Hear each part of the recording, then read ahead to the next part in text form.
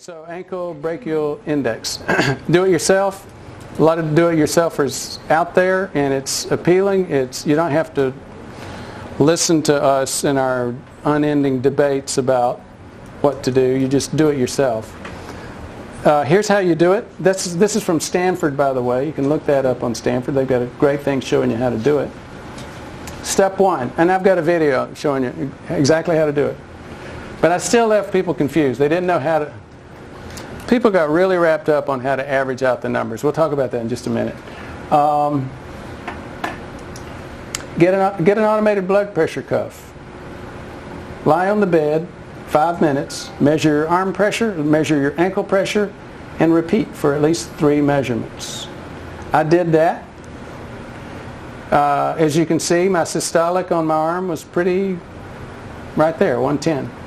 Now there's 2 ways, there's more than 2 ways, there's several ways you can look at this. The simplest way is just take the average of the systolics and compare those two. As you see, my average on my systolic here was bouncing around a little bit more, but it was higher, about 1 point, what would you say that it averages out? About 123, so 123 over 110, 1.1 or something like that.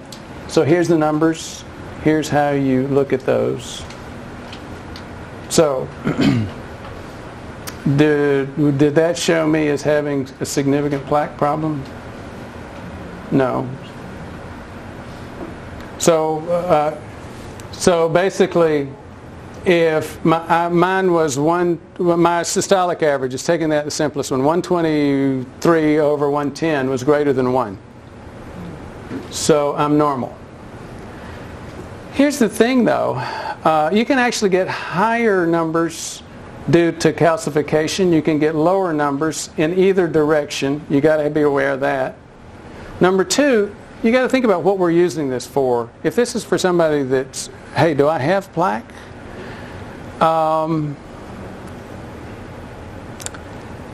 You want to know if you have a low level of plaque. We already know. Well, at age 57, I had the plaque of a 73-year-old man. And do you have any plans on how you're going to move forward with the information or in your... Okay, so part of the conference was if you wanted to participate with like blood tests and the CMIT, again, that gives you another depth of knowledge of how you can now move forward and improve upon your blood test and maybe your arteries and with some quantitative knowledge. Okay. So that's something you're thinking about? Oh, absolutely. I mean, I've been kind of doing that, but I haven't had the CMIT yet. Okay. And so, yes. And get more diligent about it.